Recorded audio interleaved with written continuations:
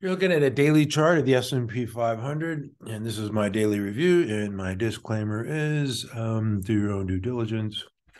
This video is made for adults. Don't be a kid. What else? If I told you to jump off a bridge, would you? Which was my dad's favorite line.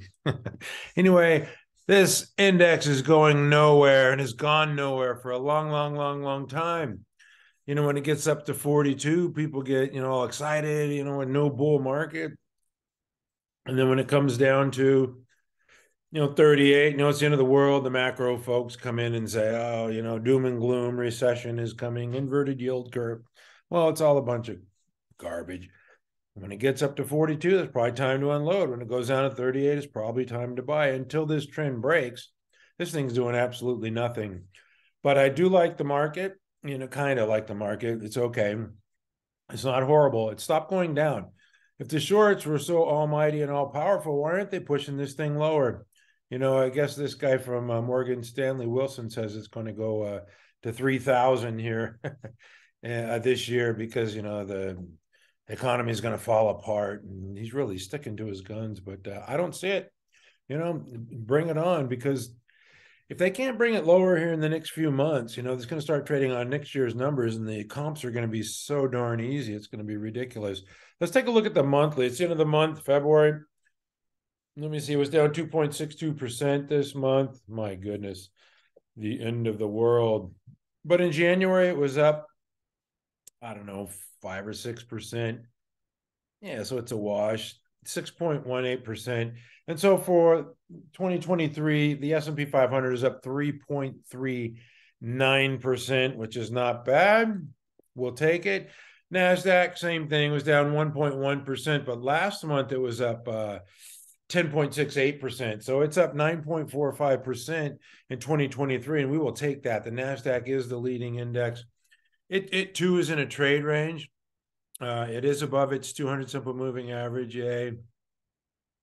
But it's been in this trade range as well. If you just take a look at the, just right here where it is, like 11,000, just above 11,000. This right here is, come on, right where it's been for since when was that? Last May. It was down 11,000. So yeah, it's just above there, 11,455. So it's in a trade range between 10 and 12. And once again, to me, this looks like a bottoming pattern. If you go back a little bit, it was 16,212, and it made this low, down 37%, peak to trough, and it just stopped going lower. It had a little retest here in December and had the January rally, but why can't the shorts push this thing any lower? It's just they have to do it pretty soon, because, like I say, next year they're going to be trading on. Pretty soon they're going to be trading on next year's numbers, and it's going to be super easy comps.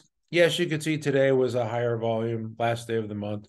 We'll see what March has for in store for the index, but you got to figure that the market, it knows that there's going to be higher interest rates, higher for longer. We've heard all this for months and months, so there's nothing really surprising. The earnings reports have not been good, and they can't push them down on pretty crummy earnings reports and lowered forward guidance. Many of the CEOs are saying they expect the consumer to slow down in the back half of 2023. But anyway, let's get to the oil and gas pipeline stocks, because they're making new highs, and stocks making new highs. You look at the new high list every day, and it's the same stocks week after week. They keep showing up there, and this is one of them. It was on our watch list at MC Stock Charts. This thing just pulled back to the 10, is just hammering higher. They had earnings reports. Another stock that I own had earnings reports. I didn't even know it was TDW. That's when you own too many stocks, or you don't have a big enough position so it really matters. But this bounced off its 21. Another theme that we have, stocks pulling back to the 21. Finding support and ripping higher. This one was up, nearly 8% today and made another high. This is Tidewater, by the way. These are all oil and gas, field services or pipeline stocks. This is TORM, and this is was on our watch list as well, and you can see why. It came back to the 10, little shakeout, then the breakout. This one made a new high today, and then just pulled back into the close. NAT, yeah, low price stock, but it's making new highs. So we like new highs. We like stocks that are going up. We don't like stocks that are going down. We keep it simple. This was Frontline, yeah, FRO, another new high today. I mean, these things are all just making new highs. And what can you say? I mean, you don't have to be very smart. You don't have to know anything about stocks. This is a new high, and it keeps showing up on the new high list. So, like I said, not financial advice. I'm not telling you to buy anything, but I'm just pointing out the market can't be that bad if all these stocks are making new highs. This one pulled back to the 10 EMA and just blasted higher last 4 days. Got anyway, I'm gonna get off the oil and gas stocks and the new high bit, but it is true. Here's ELF. Another ELF made a new high today. Pull back to the 10, a little mini consolidation here, then made a new high today. I'm going to actually have one day of retail without showing Crocs. And this is Ulta Beauty.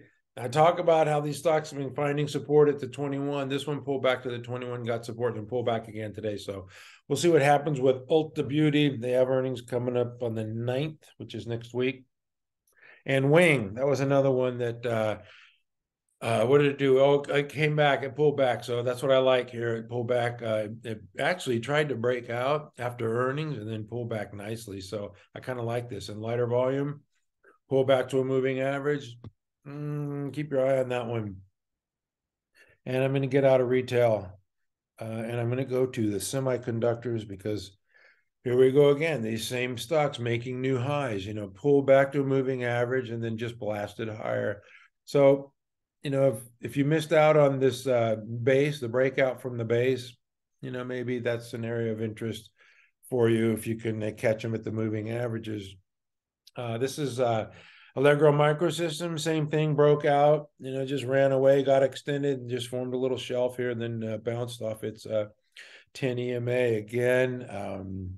AEHR, they had a secondary offering, handled it pretty well, pulled down to the 21, up 4% today. So we like the nice bounces off of moving averages. And I'm not going to spend a lot of time on the semiconductors. I go over them every day, and the ones that are doing well and the ones that I like. I am going to go to the biotech stocks, because Sarepta had good news today after hours. It's up like 15%.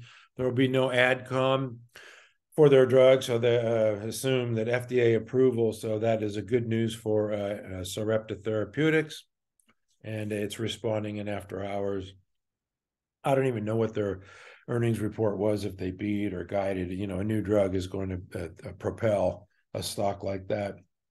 TGTX, I did want to mention this one because they reported earnings today. Loosely termed earnings. They have a new drug.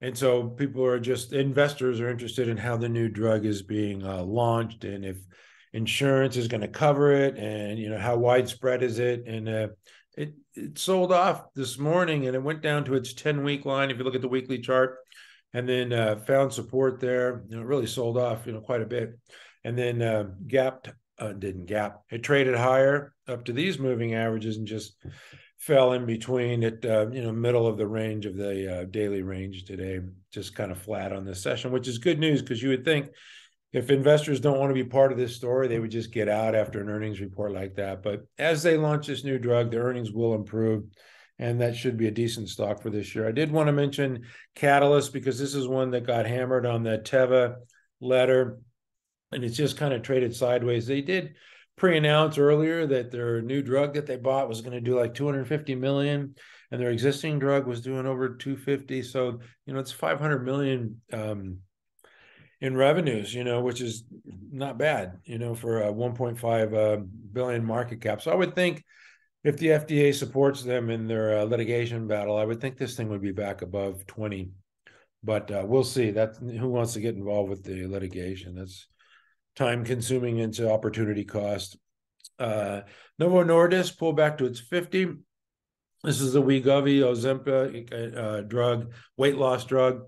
And, it's just kind of forming this flat base here. It pulled back to its 21 a couple of times and found support. I don't know why it wouldn't be any different this time, but I like this little consolidation pattern setting up in that Novo Nordisk. And anyway, I'm just going to go through a couple of random stocks. I'm not going to have any theme for any industry group or anything like that. I'm just going to point out some stocks that I like that are doing well.